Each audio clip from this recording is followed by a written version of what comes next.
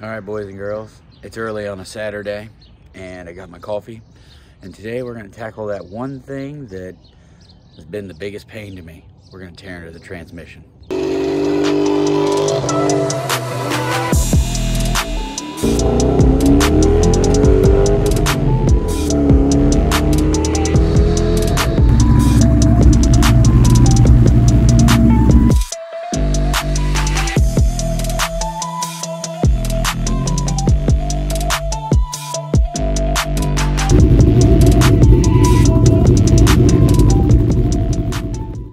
So a lot of you who've been following my channel may remember I've been having a lot of trouble with this.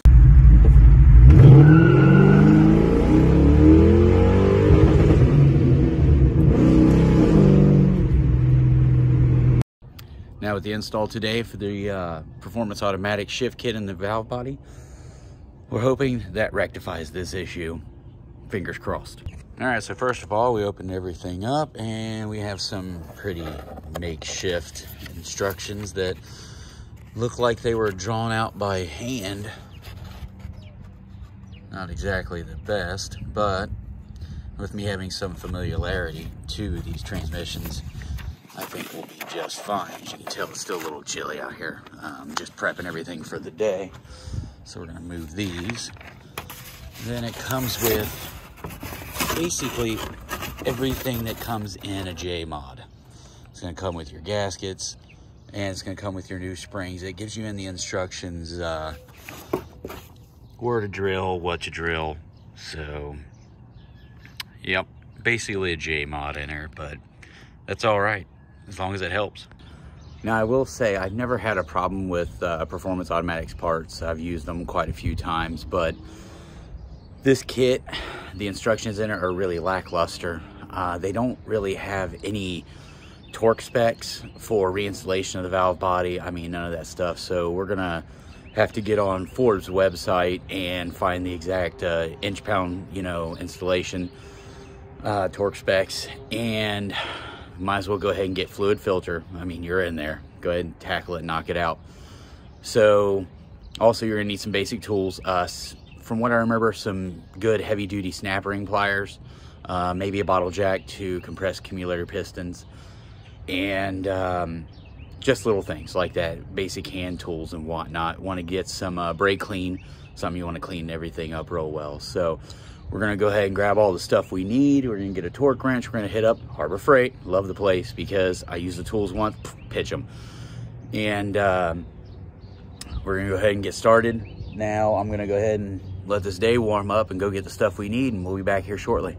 All right, so just to let you guys know, I did a quick internet search and I was able to find the torque specs on the valve body as well as the torque sequence. So I'm gonna go ahead and post that image now and let you guys go ahead and pause it or screenshot so that way you have it for yourselves.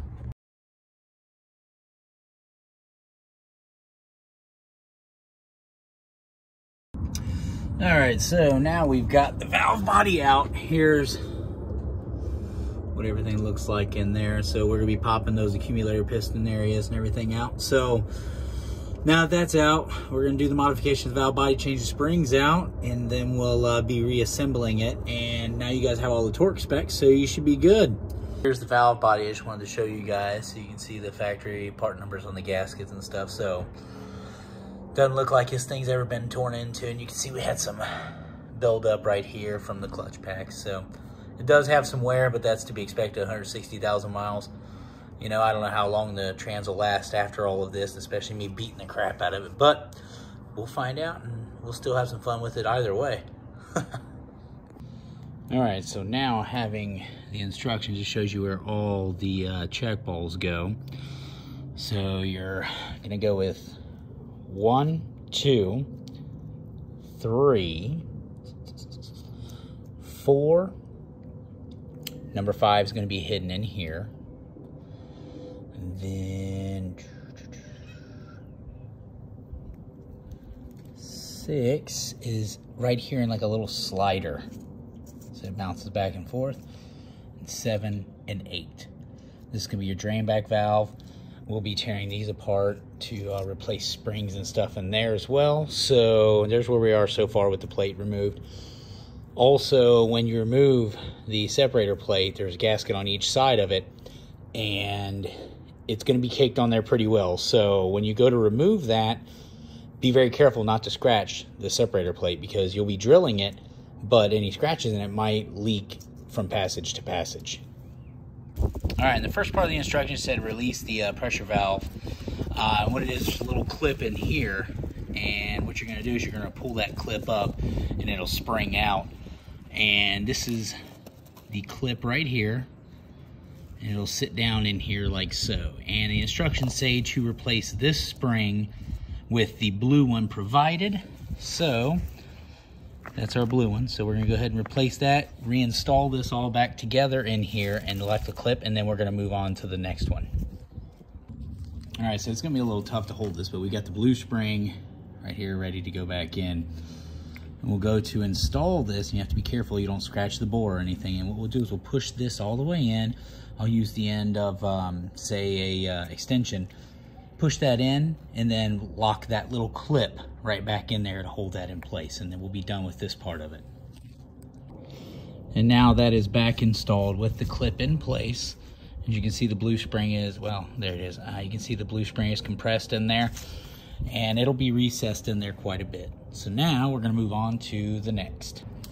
Now this right here is the next step. It's going to be a little bit tougher. It's got a little flat piece in here, and as you can see, it's got a little spring in there. So what we're going to have to do is we're going to have to lift this flat out of here, remove that spring, and replace it with, the instructions say to replace it with the plain spring.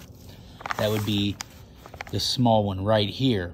Now it also says in the instructions, if you don't have a spring in this spot, then don't worry about installing one, just leave the spring out. So ours has it, so we're going to be replacing that.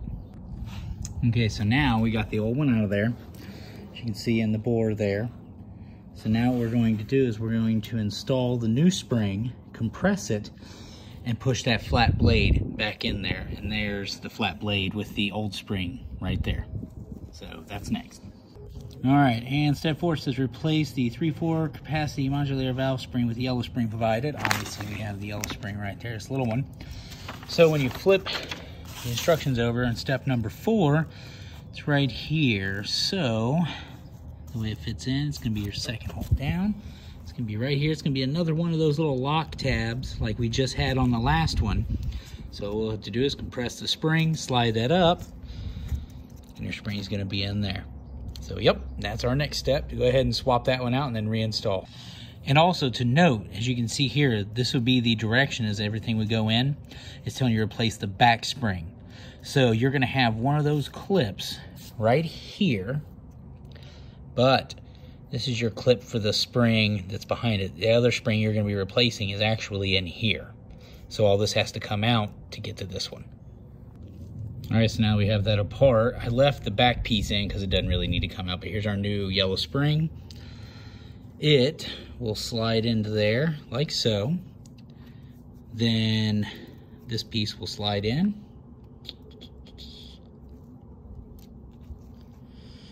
And I'll be using that to compress the yellow spring to go ahead and put that clip back into here.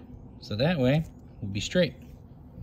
Once we get that in, then we install that plunger all the way, then this particular spring, and then that lock clip there. All right, we have that all back together now, as you can see here and here, so we're good. Now, we get to the drilling part. So, going to A, B, C, D, and E, we're gonna be looking for, we're gonna be using a 7/64, then an 1/8 inch, and then a 3/32. So those are the 3 drill bits you're going to need. All right, so I have everything marked. Here's hole A, it's going to be 7/64. Then hole B is going to be 7/64. C is 1/8, and you can see where it's at here. D on mine, it has the slot, so it says if it's slotted or the same size or larger as the 1/8 inch drill bit, then to leave it alone. So this we don't have to mess with, leave as is. And E is right below it, 3/32. So this seems to be for our 70W trans. but it seems to have the AODE plate, as you can see indicated by the slot, where the other doesn't have it. So they must have done that mid-year because this is a 2000 model. Another thing, guys, I can't stress to you enough is to make sure when you're drilling these, to make sure you have a good support underneath. You don't want to bend or burr this plate up, because if you do, it's pretty much trash. What I'm going to do is I'm going to drill it on a block of wood on these holes, so that way I know I have stability behind it, and I'm going to deburr it with some Scotch-Brite afterwards to make sure we're good to go. All right, now we have them all drilled. Everything's cleaned off. Like I said, I cleaned it with some Scotch-Brite because there will be some corrosion or stuff built up on here. Transmission fluid is just a high detergent oil, so it may leave some stuff like this, and it's not a big deal as long as it feels good and flat, so you're good to go. So now, reassembly of this with the check balls. Make sure everything's clean, all your passages. Here's your drain back valve, your screens, filters, right in here. So let's get it back together and start working on the accumulator pistons. All right, so now that we got everything back together, these bolts here, this one, don't forget that one. I almost lost that one. But all these bolts right here that hold the separator plate together, they are 9 to 11 newton meters, which is like 80 to 100 inch-pounds torque. So we're going to go ahead and torque those, and then we're going to move on to the accumulators, because it didn't mention any torque specs once again for what these should be. Also, a little trick is to put some fresh trans fluid on the gasket, and that way it'll hold it down here, especially in these corners they like to pull up, and it helps keep it seated. It won't move around on you. Okay, so now on the instructions on part number 7, it says install the white spring supplied inside of the OE spring on a 2-3 accumulator piston. So what that means is, like right here, that little white spring right here is going to go inside the coils of this one. Then you're going to just reassemble that on step number 8, the 1-2 accumulator piston. It says discard all OEM springs, install the 2 large red springs supplied into the 1-2 accumulator bore, then reinstall the 1-2 accumulator piston, install the green spring supplied, retainer and snap ring. Okay, so these are going to be the 2 red springs, and then it looks like this is going to be your green spring, and then you're going to put it all back together. All right, so my snap ring plier idea didn't really work too well, so broke the tips off. So what I did is I took a pair of needle nose and kind of modified them with a grinder, and just kind of put a point to them. I was able to grab it that way, and to also make sure when you're doing it to compress the plunger in there while you're trying to get the snap ring out, because if not, it'll never come out of there. All right, so now that we've got the accumulator pistons done and whatnot, we've got to reinstall the valve body. Here's your ribbon cable. Now also you have long and short bolts, okay? So I found online an image of how many long and short bolts you should have for the valve body to be reassembled or reinstalled into, and also where they belong. So I'll go ahead and post that picture now for you.